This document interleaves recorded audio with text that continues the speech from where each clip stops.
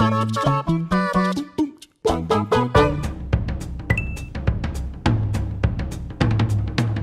worst sidekick in games for me recently was playing A Plague Tale: Innocence and playing as Amicia and then having her little brother Hugo tag along, who is just...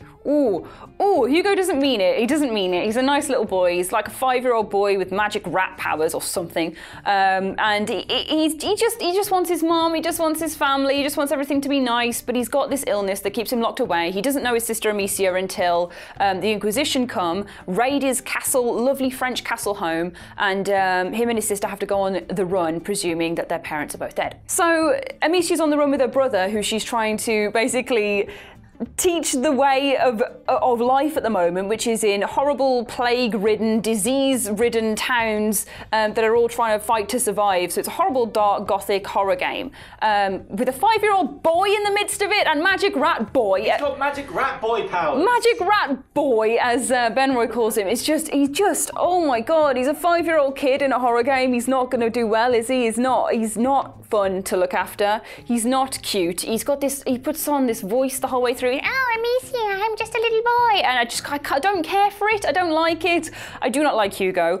All you ever hear is him screeching. You've wandered too far away from him. He starts screaming like a little bitch because he needs Amicia to be around in sight at all times because he can't cope to be on his own, which is not so good. Not so good when you're trying to hide from guards in a stealth game, a screaming little boy. The most relief I've ever felt in a game is when you do the Amicia levels on your own without Hugo and you just get rid of him for a bit, because I was like, oh my god, I can live. Amicia can see what's going on in this world without having to drag Hugo along literally by the hand, connected in this weird 2-person conglomerate that hobbles through all the levels. It's just... He's well-intentioned. He's well-intentioned and well-executed as a 5-year-old boy, but he is, at the end of the day, a 5-year-old boy. Good powers, though. Good powers that he doesn't get until like the last chapter. And even then, that last battle with all the rats, where you have to base off a load of black rats against a big load of white rats, was a really bad final battle that was so shoehorned into a game that didn't fit, and it was because they needed to have Hugo as an apex point for it. Hugo. Let's be having you. I hate Hugo, man. When it comes to other characters in games, there are a multitude of annoying little f***os who get on my tits. One of them, the OG, you might say, is Tails Miles per hour, crap, in Sonic 2, who he's all right when you're doing your platforming, he's fine, he just lags a bit behind and dies because he's an idiot. But the thing that he's the most annoying in is when you are trying to do the special stages and get the Chaos Emeralds, and you've got to avoid those black testicle bomb things, and he just keeps happily running into them, and obviously his ring total adds to yours. And as much as he doesn't lose rings for you, if you are just over the amount you need because of Tails' 12 rings, you've then lost them all because he's run into something because he's an idiot. But the main one that I'm actually going to say is not a character that I personally find annoying. In fact, I love this character. I adore her. She is my waifu in the game she's from. But to everyone else, she's annoying as heck. And that's Carillion from Warhammer Vermintide 2, which is a Left 4 Dead 2 clone kind of thing in the Warhammer universe. It's amazing. Go watch Jules' review, it's great. But in this game, she is just basically, she's just a bitch to everyone. Great. Because your 4 playable characters that you will play as, they all talk to each other while you're in the game. And genuinely, Carillion's just there most of the time saying, ha ha ha, you're really shit, aren't you?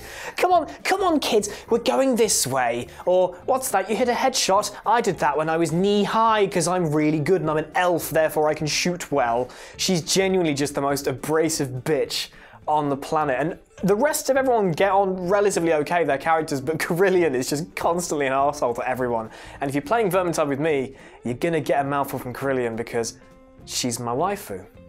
This is easy because I was actually having a lot of difficulty with this until it popped into my brain that it's EE from Metal Gear Solid 2. Like, that game is one of my favorite Metal Gear Solid games. In fact, it's my favorite Metal Gear Solid game. You've got that on record now. But there's one section where Raiden has to escort Otacon's sister, who he hasn't seen in a long time, away from danger. But the problem is she's got this illness that means, like, she's very fragile and she can't walk fast. So you've got to literally hold her hand from one place to the next. And that's bad enough. But then you have some of the worst underwater sections in gaming history where you don't know where you're going and she has a smaller breath health life bar thing than you do. So it's already annoying when you're just riding trying to get through, and it's even worse when you've got this poorly lady on your back. And the game really tries to make you care for her, like over and over again. She's only in a small section, but it absolutely hammers home how much you should be emotionally invested in EE. And sadly, I just never was, because she's only there, spoilers for this decades-old game, to die. She's there to die and make you feel a bit sad. And it's so transparent, and you have to care for her so much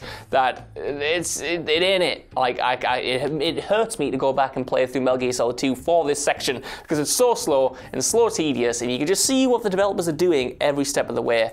And there's just better ways to do that. Make it like The Last of Us or something. Make it more interesting. So, side characters, we've got a few annoying ones over the years, and I think we've done 40,000 lists. Now, like, you'd expect me to go for the obvious one, Resident Evil 4, Ashley. Leon! As she's getting carried away by demon monks. But no, I mean, like, it's been done to death, isn't it? But then again, I'm going to do one that's already been done to death. And this isn't because of the character themselves, but I think it's just the stupid, dumb AI. And it is Natalia from N64's classic GoldenEye. And why? Because she just walks in front of the enemy as you're trying to decode part of the base so you can move on. She's walking around, oh, I'm gonna do this, especially on big head mode. It is impossible to play this game on big head mode when you've got Natalia, because she just absorbs the bullets. There is like 1 or 2 times that she'll help you in like a combat situation. Apart from that, goes to the computer, have to wait for the game to realize that the bot is there, and then few bullets, runs away like that, and you've got to kill everyone and start again if she doesn't already get shot. So that's my pick, Natalia, because Natalia, the AI in that game, back then when it was so finicky and fiddly, like all these things on top, just f***ing awful. Great game though. I think that the most annoying side is the one that makes the most annoying noise. So I'm going to go with Baby Mario from Yoshi's Island? Story? Nightmare in my case. Yeah, every time you drop him, every time you get a hit, the whole game looks absolutely gorgeous. It's aged so well. It's on the SNES Mini. It's on the Nintendo Switch little mini SNES collection thing that you can get. It's still totally worth going back to now. It's got this lush, like pastel kind of pastoral aesthetic, and it just looks awesome. And you play as Yoshi, and you're supposed to, between all the different Yoshis, you're supposed to ferry Baby Mario from, you know, one beginning of the level to the end. You pass him on to the next Yoshi, and you keep going. But if you get touched by anything at any point, he'll fly off the back of you and just go "Aah!" over and over again, and it's the most infuriating thing. Ash just papped herself, and it's not a nice time, and it's just, you have to jump after him even though you're being beset by a whole bunch of enemies and environmental hazards and everything else, just so you can jump into midair to try and get him, to calm him down, to move forward again, only to be hit and to happen again, and it just goes on and on and on and on, and he never contributes anything. Everybody hates Baby Mario. He's one of the worst characters in Mario Kart anyway, and I regret picking him up. Just because he's got good acceleration, mate, doesn't mean that he's worthwhile. Dry Bowser, all right? Going forward, do that. Shy Guy, anybody other than baby pissing Mario. I'd rather just let him fly through the air and die against a rock than spend the time catching him next time. I hate him.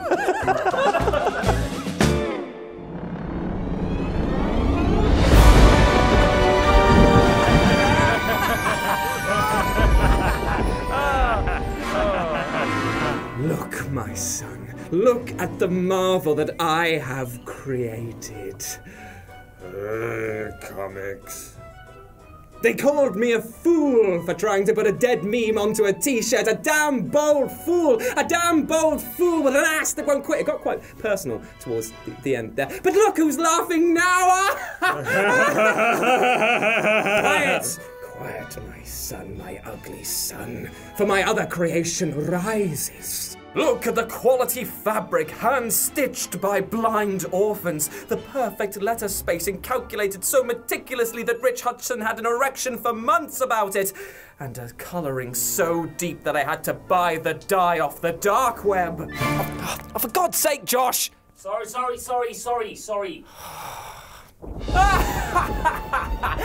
Oh, Marvel. Oh no, the beast has grown angry, angered by our drab fashion choices. I am such a fool to think that it wouldn't try to infect us with its perfect design. Quick, we must do something to appease the beast. Why don't we buy one from shop.whatculture.com? Look, it's already got Scott Nash! Oh no!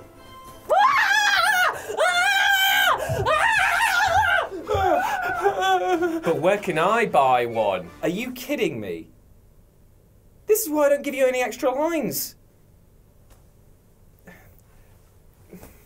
But also at shop.whatculture.com. Quick, let's go and buy one right now. Let's go buy one right now. Right now. Oh, don't you try hard now. You've already lost your bit. Oscar's in the f***ing bin. Ah, there we go. Doesn't that look better? I feel so virile and alive, and it's also fixed your hump. That's actually pretty good. Now, do yourself a favour and act like your mum and spread the love, aka her legs, and buy yourself one of these glorious dead memes on a t-shirt, courtesy of this handsome chap right here. You're very, very welcome. Cut! Jesus Christ, mine is so It's itchy. all wet. What? It stinks. I pissed on yours. The worst font ever. I want to die.